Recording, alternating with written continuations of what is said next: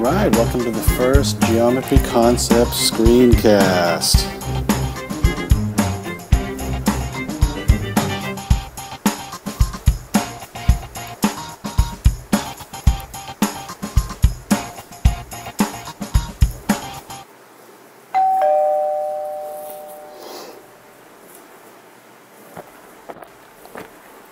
I'll be your host today, Mr. Osborne. Here's a weak picture of me, but just to put a face to the voice and some ears. So as you saw on the first slide, we're going to look at classifying some angles. We have 4 that we're going to look at today. Straight, obtuse, acute, and right. And we're just going to define these based on the measure of their angles. That's it. Pretty straightforward. A straight angle is basically taking off of a line segment there, or a line.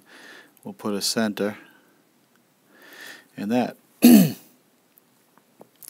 what we're looking at for an angle measure is 180 degrees.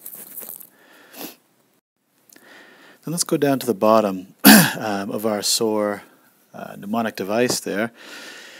And talk about a right angle. We talked about them in class, and it is an angle created by 2 rays that measures 90 degrees. So that would be this right here. We can use that symbol as well. So that's 90 degrees. These other 2 right here, obtuse and acute, you guys were actually already talking about it a lot in class the other day.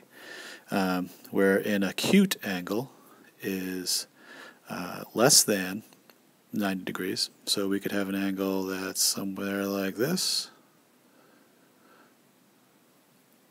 Sorry. Where the measure of the angle is less than 90 degrees. And the obtuse angle, then, would have to be greater than 90 degrees. So we could have something that's kind of like this, where the angle is greater than 90 degrees. And that's it for right now. That's all you need to know. All right, we'll see you in class.